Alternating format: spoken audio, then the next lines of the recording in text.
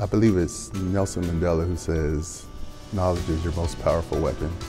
I was tasked with leading a CAPRA accreditation for my department, and so there's no better way to equip myself by learning and engaging in the process to learn as much as possible. As a CAPRA volunteer, I find that every opportunity is a learning process. The experience that you garner from the visits and meeting the people and seeing their facilities and the information that you can get to help within your own department, I think is well worthwhile.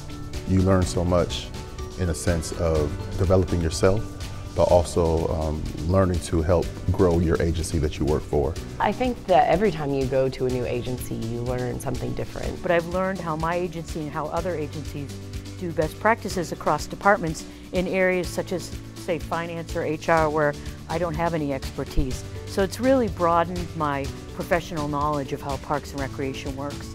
What I've learned is you've seen one park and rec agency, that's what you've seen, exactly one. We all interact very differently with our community. It just really reignited me in my career. So, you know, I got the CPRP certification.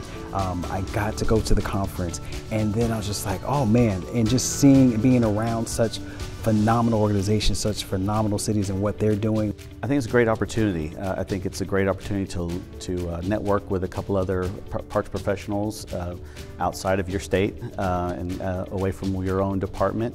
I think it's a great opportunity to grow and to learn more about the CAPRA process. To me, that's one of the most enriching parts of being a volunteer, because not only do I get to see what they're doing, but it offers me a different perspective, helps me improve back when I go home to my agency.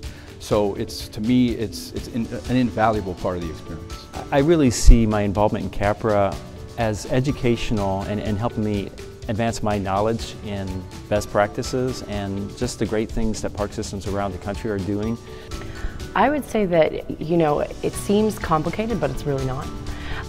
Go to the training, learn, you know, the different chapters that you're going to do, understand what a good evidence of compliance looks like versus a different one, and then when you're really visiting, when you're on site or whether you're virtual, really immerse yourself in it. That's the only way for you to truly help that agency grow, but also help yourself as a professional grow.